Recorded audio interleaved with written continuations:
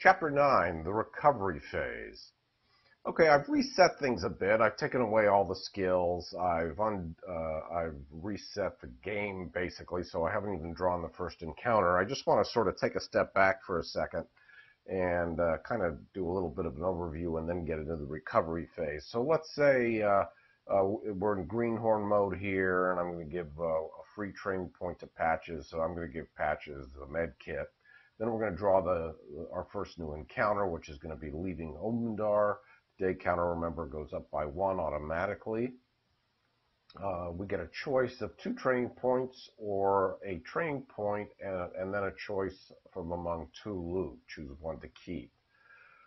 So, and we get a progress point. Now, I recommend that when you succeeded at an encounter, and obviously there wasn't much to do in this case, we succeeded pretty quickly, I recommend you record the progress point right away. Do that first, because it'll be easy to forget about it. So just come over here to the green progress box in the top left corner, right click it as you would normally to increase a value, and now you've recorded that progress point. So let's say we decide to take the training point and draw 2 loot, choose 1 to keep. So let's say I give fast hands to Patches, and then I draw a loot card, and I draw another loot card, and I got a choice of Raider Armor or Red Minotaur, and I'm going to discard the Red Minotaur by right-clicking it, and we'll keep the Raider Armor. Okay, so let's say the other 3 Gearlocks have done the same, and they also have their training point and their loot and whatnot. Now it's time for the recovery phase. Now, if you forget the recovery phase, and it's easy to do that playing this game, even when you're not using the computer, I suppose, if you try to draw a new encounter and say, yes, let's advance the day, the program will remind you that somebody, in this case Patches, hasn't yet completed the recovery phase. Are you sure you want to advance the day? And if you don't respond, it's going to default to no. So, and I've stopped the timer here, but so this is just a nice gentle reminder that you don't want to forget the recovery phase. It's an important part of playing the game. So if you go over this is the area where the recovery phase is managed in this gray box. If you click on the recovery phase, all that does is give you a summary of what the recovery phase is all about. So this basically just goes through what you should already know about the rules. I've also already demonstrated how you trade loot among members of the party, but I'll do it one more time. Let's say I come over here to the Raider Armor. I want to give it to Pickett, so I click on Swap. I click on Pickett, and now Pickett has the Raider Armor. So no big deal. Now let's say we let me give Patches a Trove Loot. So let me draw a Trove Loot. Okay, so we've got a Trove Loot with a combination of 5, 3, 1. All right, so let's say all 4 members, and this was the only Trove Loot we had, so all 4 Gearlocks in my party are now going to sequentially make a lock-picking attempt in an attempt to crack this lock. So let me get rid of that box by clicking it, and we'll have Patches go first. So I'm going to go over here to Pick Lock.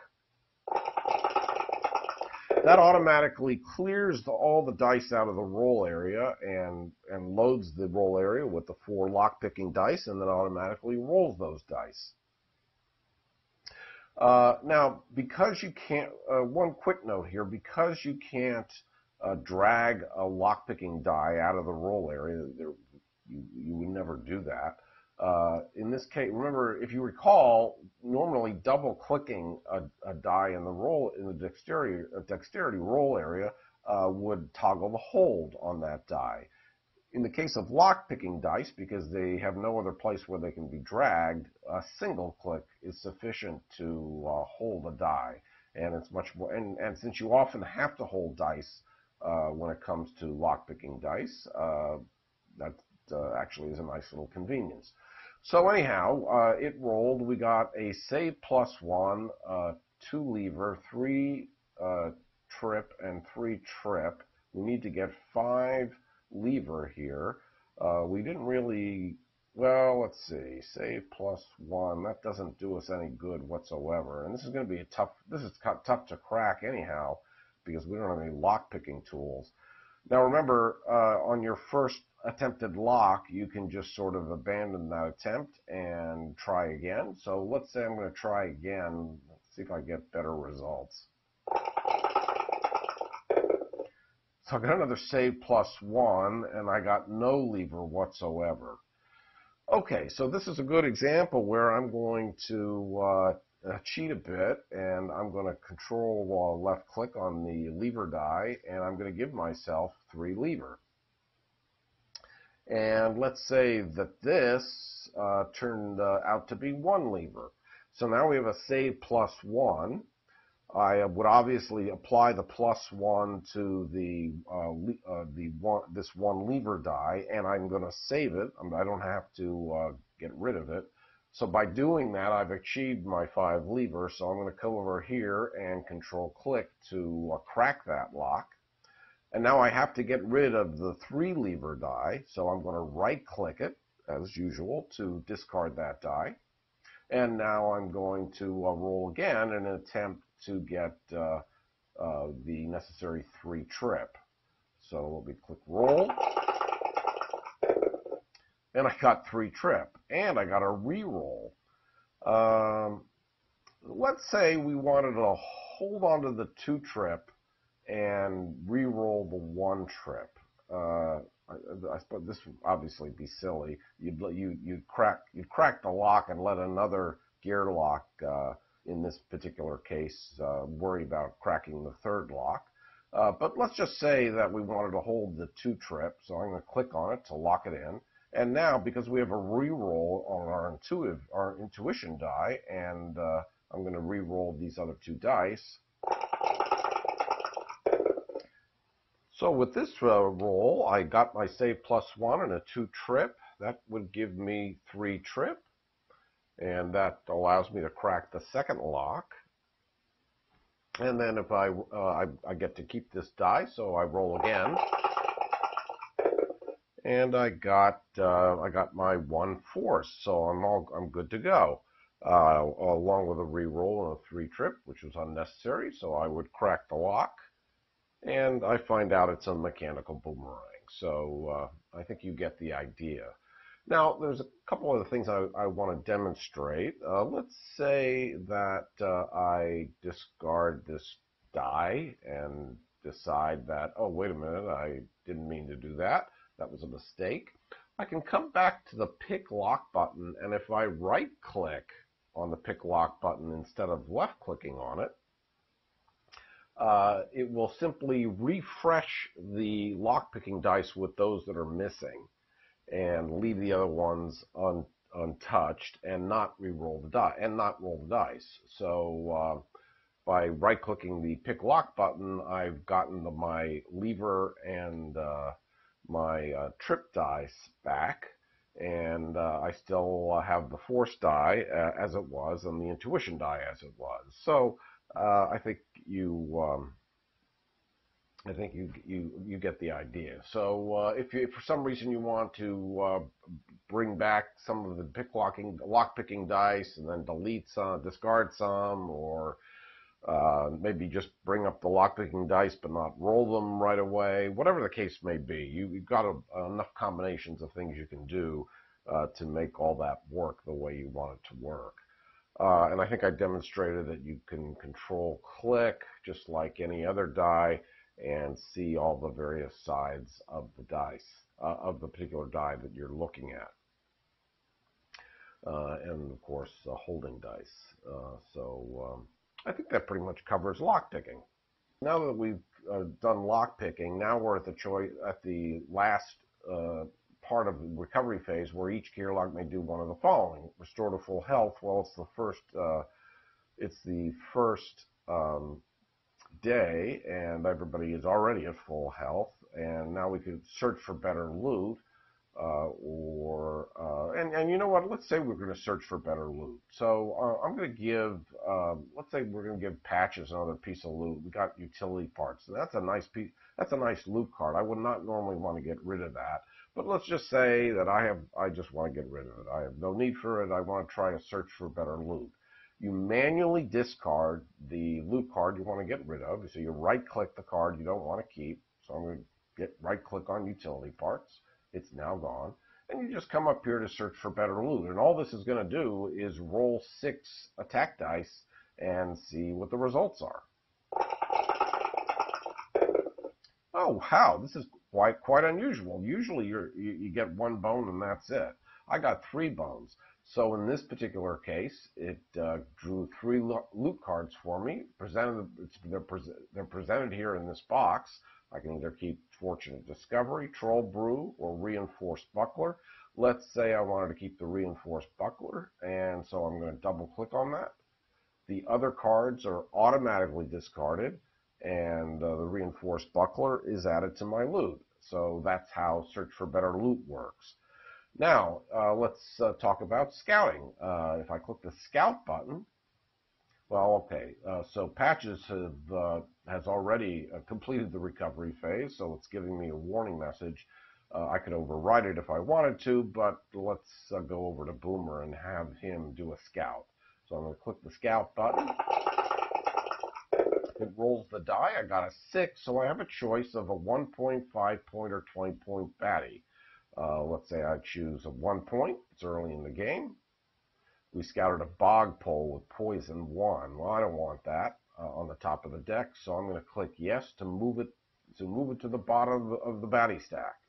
And doing so automatically moves the bog pole to the bottom of the baddie stack, and now I've completed my recovery phase. If I go over to Picket and have Picket scout, Picket rolled a 3, which means on a 1, 2, or 3, you automatically scout a 1 point baddie, so there was no choice. He scouted a Bog Frog. Normally, he probably wouldn't want to keep the Bog Frog on top of the stack, but let's say that Picket has a thirst for poison, so he clicks on yes, oh no, he clicks on no. I got that backwards. Damn, sorry. Let's just have Picket scout again. I'm going to get an error message. I'm going to override it. So I'm just going to click yes.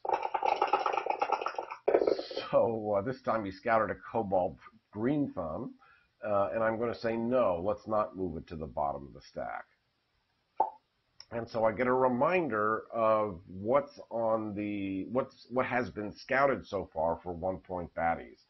Now remember, you can if you forget if you lose this message, if it goes away, if you click it and you don't want to get it back, you always have the option to go to View Baddie Stacks to see what you've scouted so far. So that accomplishes the same thing. That message is just a simple reminder.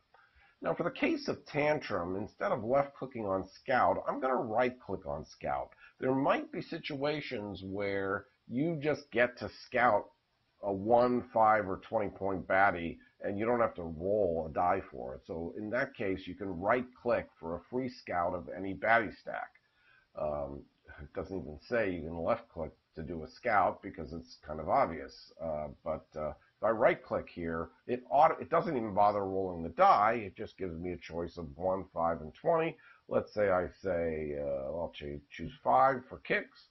And we scouted an owlbear. Let's say, okay, yeah, we will keep it on top, so we won't move it to the bottom of the baddie stack. So I click no, and now here are the scouting results for the 5 point baddies, and leave an owlbear on top.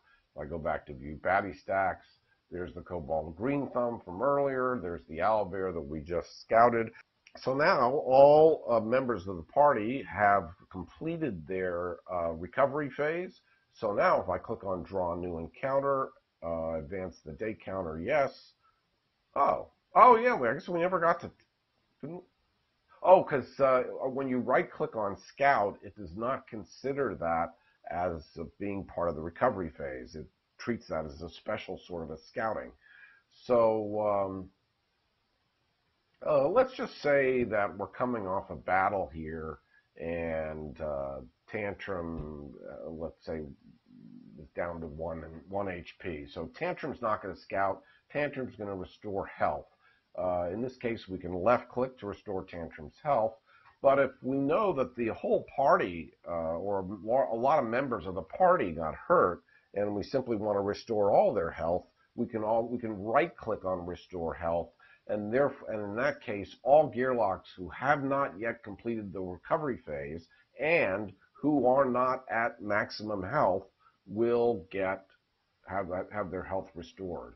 So if I right-click on Restore Health, it's going to restore Tantrum's health, but it's going to determine that Patches, Boomer, and Picket have already completed the recovery phase, so it's not going to do anything for them. And if they had not completed the recovery phase, but let's say Patches didn't get hurt at all and was at 7, it's not going to do anything for Patches in that case. So if I tried to draw a new encounter, I would very quickly find out that Patches had not yet completed the recovery phase because that right-click on Restore Health didn't do anything for him. So it reminds me that I have an opportunity to scout for Patches and not waste my recovery phase. At this point, all members of the party have completed the recovery phase, so I'm going to draw a new encounter. And now we don't get the warning message. We'll move on to day 2, Heartily Out the Gate. And I think that pretty much covers the recovery phase. We talked about picking a lock, restoring health, scouting, searching for better loot. Yeah, there's nothing more to talk about. So now we get into the meat of the training. We talk about the battles. So that will start happening in Chapter 10. Hope to see you there.